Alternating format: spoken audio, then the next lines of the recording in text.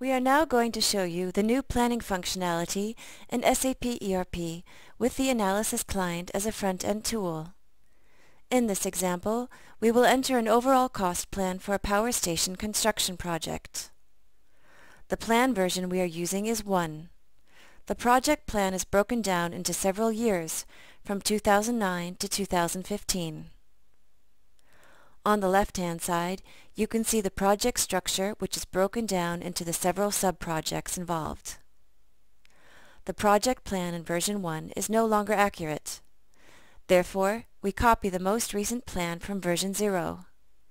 To do this, we enter the reference version 0 in the corresponding field and then press the button Copy Version. As you can see, the plan data is overwritten by the values from version 0. Next, we would like to increase the value for each plan item by 10%. To do this, we enter the percentage rate to be added in the field percentage, and then press Revaluate. All plan entries are then increased accordingly. Now we add plan costs of €15,000 for the gas-powered generator in 2012.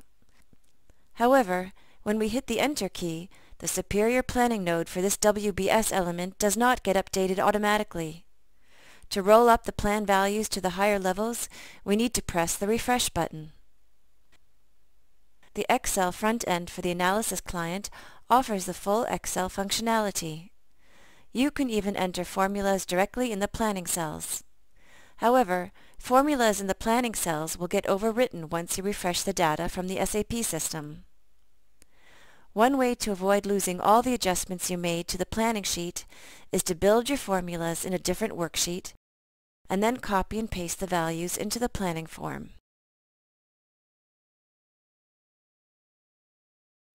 The Save button will send the plan data you entered to the SAP system.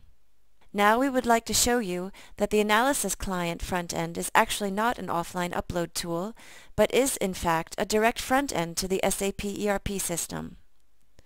To prove this, we open the planning function for the same project in the regular SAP graphic user interface. When we try to change the plan data, we receive an error message saying that the project is currently locked by another user, which is us using the Analysis Client front end. If we open the project planning functionality in display mode, you can see that the plan data matches the data we just uploaded.